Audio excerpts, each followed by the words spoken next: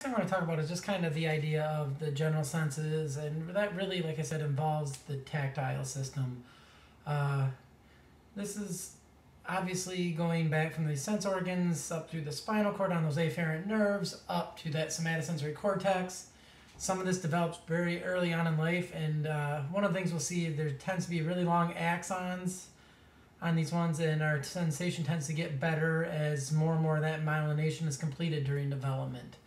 When we get to the brain, you'll see that it's really, there's this little channel right here in between. This is this first raised area on the back side of this, what is called the central canal or central sulcus. This is going to be this post-central gyrus, and we'll see on both sides of the cerebrum, this is where really that touch sense is decoded in the brain. It is all mapped out, and we'll see this, and we'll talk about it more in A&P2 at the beginning here. But this is what they refer to as the homunculus, the motor, as well as the somatosensory strip. These are really been all mapped out on both sides of the brain, kind of going from the center out. Sensation on these ones, and it would be the same on the flip side of that, or that was the left side of the brain to be the same on the right side of the brain. And the motor area is actually on the precentral gyrus, so just on the other side of that sulcus. So we're going to see the sense of touch is technically not just one type of receptor. We're going to see we actually have multiple types of receptors. So we're going to have pressure, touch, temperature, or there's going to be a number of different these types of receptors that are allowing us to have what we would refer to as our sense of touch or our tactile sense. So one of these is pressure receptors. These detect like mechanical pressure on the actual receptor. Some of them have differences in how quickly they can adapt, and we're going to see the space in these is really going to have a role on how sensitive that area of the body is. So we really have, in terms of pressure and touch receptors that are just true, the mechanical receptors like that, there's really three main types. You have free nerve endings that go up into that epithelial tissue. These are very light touch and pressure. In the upper parts of the dermis, we have what are called Meissner's corpuscles. These detect more of like a light touch, something like this. And then deeper down in the dermis, you're going to have what are called Pacinian corpuscles. These ones detect more of that kind of squeezing pressure, that heavier pressure. And you can kind of see them here. Like I said, the free nerve endings going up into that epithelial tissue. You can see the Meissner's corpuscles up in the upper parts of that dermis, and the Pacinian, like I said, much deeper. And different gradations are going to be different thresholds a lot of times on these. So some Pacinian corpuscles might have a little bit of pressure, where other ones you might really need to squeeze them to activate them. So you can get some of that differences in sensation by doing some of that.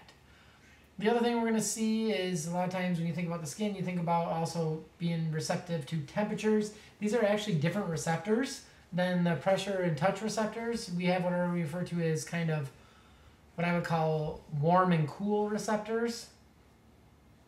The warm receptors, like it says here, kind of in this middle ground of in the 70s to a little over 100 Fahrenheit. They're going to be sensitive in that range. The cold receptors, which, like I said, being up north here, are more of cool receptors. They're kind of in between that 10 degrees Celsius and 20 degrees Celsius. Generally, what we're going to activate outside of those ranges are going to be pain receptors. So at temperatures beneath 10 degrees Celsius, you're going to start activating pain receptors.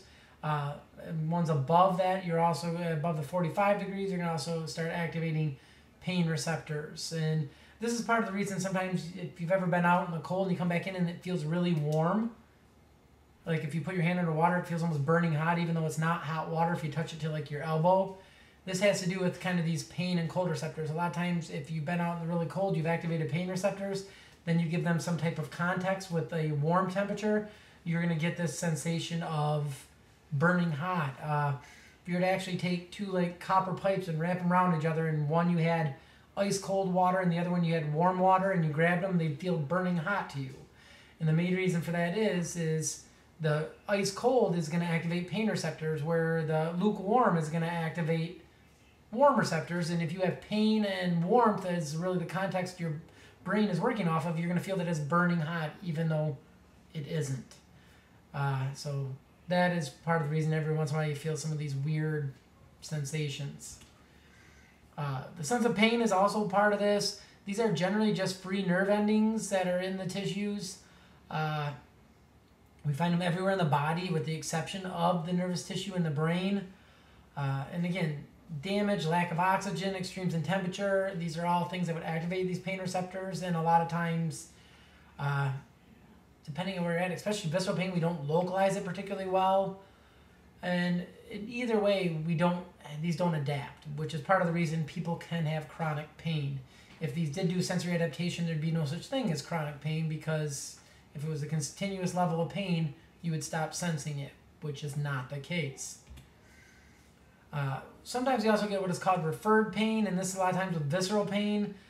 Certain sensory signals from viscera, they are perceived as coming from somewhere else, and we actually get them perceived as being on the skin somewhere, and it's really because certain tracts are very close and house both visceral and cutaneous ones there, and sometimes you will get a little cross signal going on here.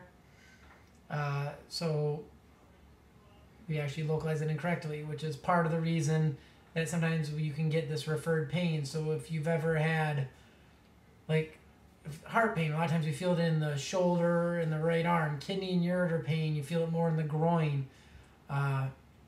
Bladder pain sometimes is in the middle of the buttocks. So this is kind of showing some of these ideas here where liver and gallbladder, even though it should be down here in the abdomen, sometimes you'll feel it in the right shoulder.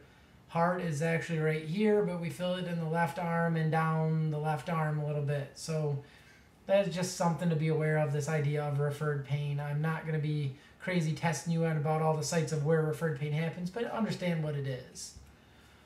And again, when it comes to dealing with a lot of these, it is going to go up through the thalamus, and that is that kind of sorting or that relay area of the brain. It is then going to send it to that particular cerebral cortex area that is going to really judge what's going on with the pain, where is it at, and what should we do about it. Should we be upset? Should we cry? Do we need to do something to move away from this pain? These are all the things that cerebral cortex is going to process and determine what to do about a pain response. Last set of these kind of general sense receptors are going to be proprioceptors. These are ones that are actually looking at body position and tensions in muscles and tendons. So you have what are called the muscle spindle as well as the Golgi tendon organs, and you can see a picture of each of these here. You can kind of see in this one here, these wrap around these particular fibers. How contracted they are is going to send a signal on these ones by squeezing those closer together or not. Same thing with this Golgi tendon organ here. If there's more tension, it's going to pull apart that kind of organ area here, and you will send a signal. If you've ever had exertional muscle cramps, a lot of times it is a disconnect between these two types of proprioceptors. They fatigue at different rates, and you start getting kind of disconnecting signals that are not, when the muscle's contracting, you should be saying that here, and this should also show increased tension because they kind of fatigue at different rates. Sometimes you'll get a disconnecting signal, and if you've ever, like for myself, I've ran enough that you'll get calf cramps where your calf will just try to lock up on it. That is actually a nervous system response to having misaligned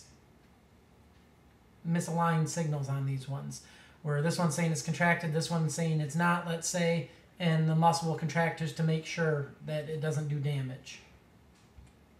And to be honest with you, it really sucks. They hurt. So that is kind of the general senses. So what we'll be working on next is we'll start going through a number of these different special senses, starting with taste and smell, and then working through kind of hearing, sight, and the vestibular senses, which is our kind of sense of equilibrium. So I will see you next time.